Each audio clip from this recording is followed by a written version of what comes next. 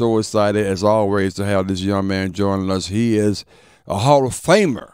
This guy, coach, the first black coach at Wake Forest University, and, of course, on the HBCU level, he's been known as one of the greatest coaches to ever touch the field, and we're so happy to have him calling in.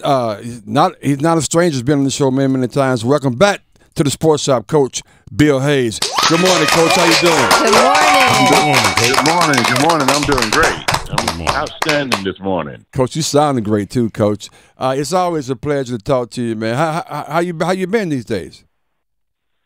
Busy trying to support historically black colleges in their efforts to improve the athletic program and graduate students. And I made a commitment a long time ago to be there for them, and I continue to do that now in my senior years.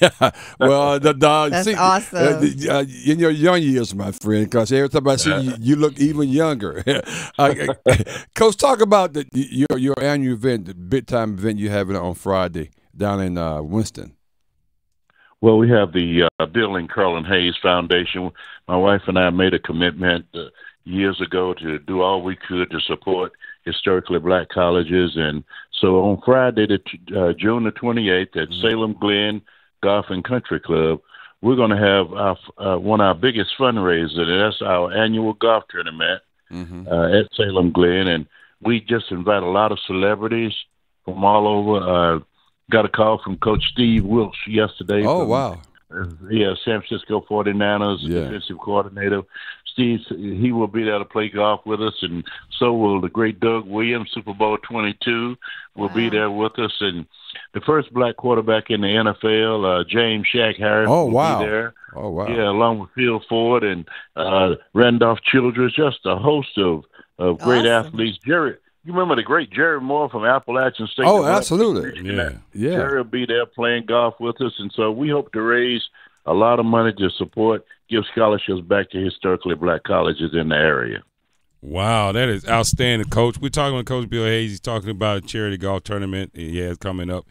And, Coach, you said that you decided to continue to do this, to continue to give back and allow others to give back and support HBCUs. But, Coach, talk about the support when all you do is just say, I want to help, I want to give back to HBCUs. Talk about the outpouring and just the people that come out that want to support. You mentioned all the celebrities, but talk about it's not as difficult as a lot of people may think it is if you just let people know, here's a good cause to get behind. That's right. And you got to stay at it, though. That's the thing. And we've been at it now for about 6 months going in. And right now for the morning flight, we got 2 flights. One flight starts at 8 o'clock, and we got 30 teams in the morning flight already. Wow. Normally, so the evening flights, we've got a full golf course. So we've got a full golf course. We've got players coming in from all over the place, and we've got a great silent auction. And a silent auction, we've got items from all the historically black colleges, jerseys, footballs, shoes signed by the players, and we've got watches and rings. And my Rudy Artist, who owns Influence Hair Care, is bringing a lot of women's products down, and Speedy is bringing all kinds of yard furniture down for the silent auction. We have a huge silent auction, so the silent auction will be a big part of it, and we're just excited about the whole experience in trying to support historically black colleges and give kids scholarships. Outstanding. That's awesome. We're talking to Coach Bill Hayes, and we're talking about the upcoming Bill and Carolyn Hayes Foundation Golf Tournament, which will be this weekend, this Friday. As you talk about supporting the HBCUs, if you're not able to attend, are there other ways that our listeners can also contribute to this funding? Well, we've got a P.O. box. You can write a check. That's a good way. That's a good way. Coach, yes, sir. Coach, you something there, Coach. That's what I wanted to get out there.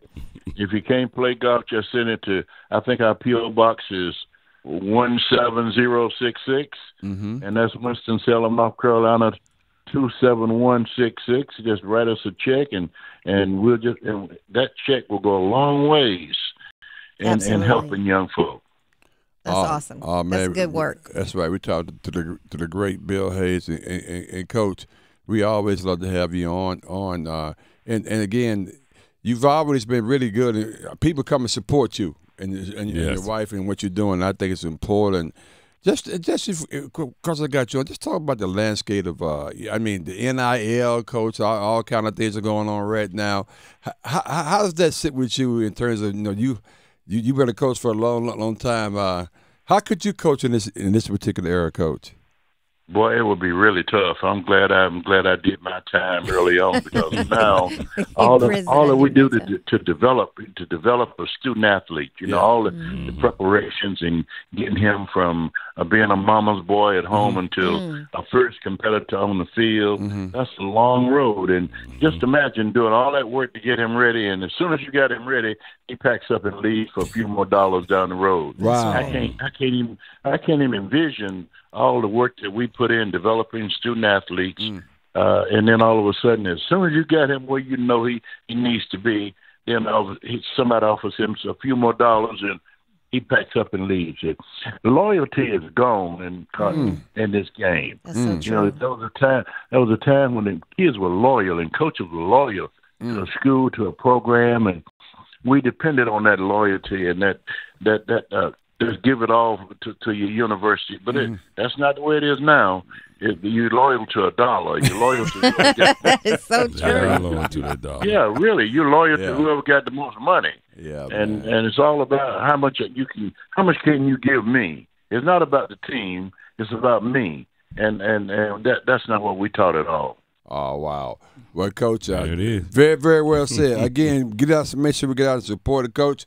I'm trying to get down there, because we got to be part of this, man. This is going to be a big deal. So I could try to get down and see you on Friday. But, Coach, thank you so much for bringing your time and your talent and your treasure to the HBCU community, man. We really appreciate what you do. And anytime you want to come back and talk X's and O's, we would love to have you back on the show. Well, I always say just keep fighting. We got to keep fighting. That's right. We in the fight, Coach. Down and just keep fighting. All right, Coach. I'll see you guys Friday. All right, take care. Thank you. We'll see you. Take care. That's Coach Bill Hayes, who's a great interview, man. He knows a lot about what he's talking about. Let me tell you that right now. I won't be able to do it. He's like, I did my time. I'm glad. But now,